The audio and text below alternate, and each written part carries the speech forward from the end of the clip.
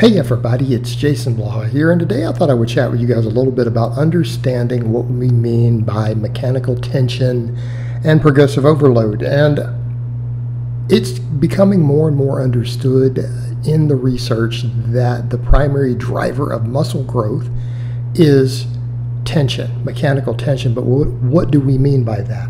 Because when you bring that topic up, people will say, well, does that always mean weight on the bar? Well, yes, if your form, your cadence, your range of motion, the way you perform the exercise stays exactly the same, and you add weight, then mechanical tension will go up. Okay? But that's only if nothing changes. And that's one of the problems we run into with the idea of progressive overload. You explain to people that, look, progressive overload is a critical part of gaining muscle. Why? Because it can increase the tension on the muscle. And the more tension that is placed on a muscle, the more growth stimulus it gets, the more fatigue we create, the deeper muscle fibers that we recruit. Okay? And I think most people get that concept. The problem becomes what happens when form changes. Well, that's an important point. So one of the things you guys will notice there in the benching and stuff I'm doing, because when I'm benching for hypertrophy, you notice I'm using a little less weight than when you see my power benching, right? But I'm also doing a longer range of motion. We're more flat back, no real arch. Therefore, we get a deeper stretch at the bottom. But what does that mean for tension? Well, that means with the same weight, the tension on the muscle can increase a lot. Because when we go into deeper stretched movements, the muscles are put in a disadvantage. Okay, they're losing the mechanical advantage that we might get from an arch. So it's not just range of motion, and that's what people don't understand when we start changing form on exercises and the way that joints move changes. We're not just changing range of motion. We're changing joint angles. It's kind of a big deal. It is kind of a big deal, because if the joint angles change, then the tension changes even with the same weight. So when you take something like a bench, the hardest part is the bottom, right? That is the point where the pecs are put at the most disadvantage. Therefore, there's the most tension on the pectoral. So if you can find a way to add range of motion at the bottom, such as reducing the size of your arch, being more flat back, guess what?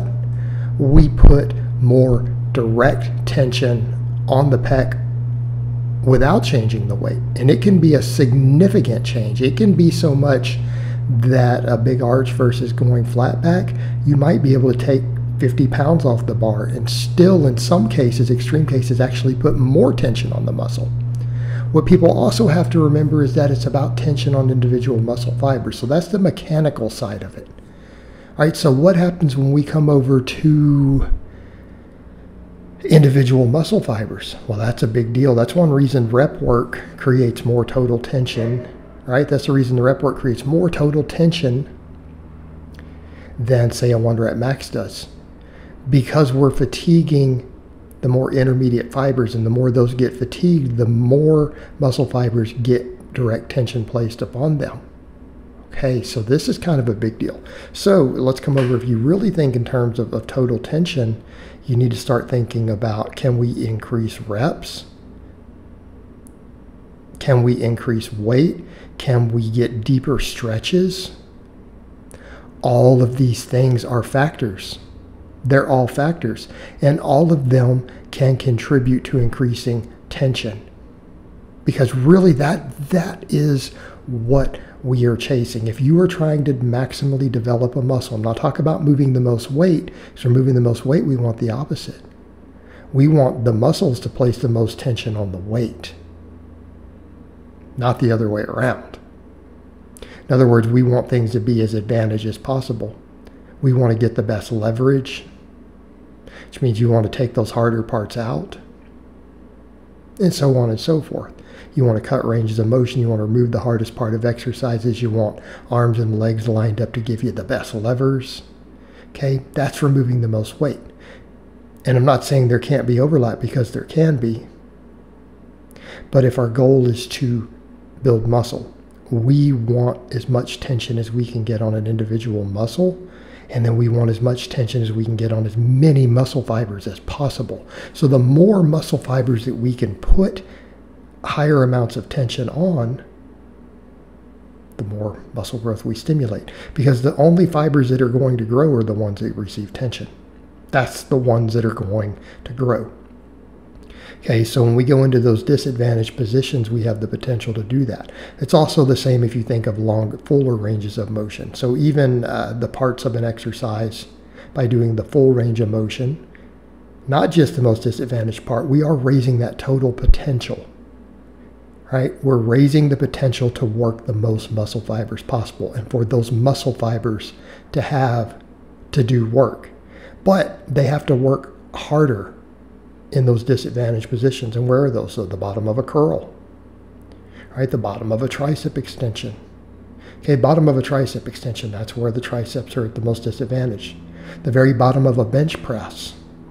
And your triceps may not be put into that stretch position on a bench, even though they can get pretty good stimulus.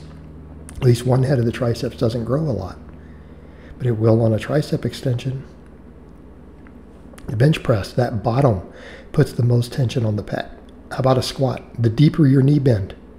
Okay, it's not about the hip. It's not about how parallel you go, because that's hip extensors, that's glutes. It's about how deep your knee bends. So in this case, if you notice the squatting I'm doing there, that is a very, very high tension form of squat directly on the quads, right?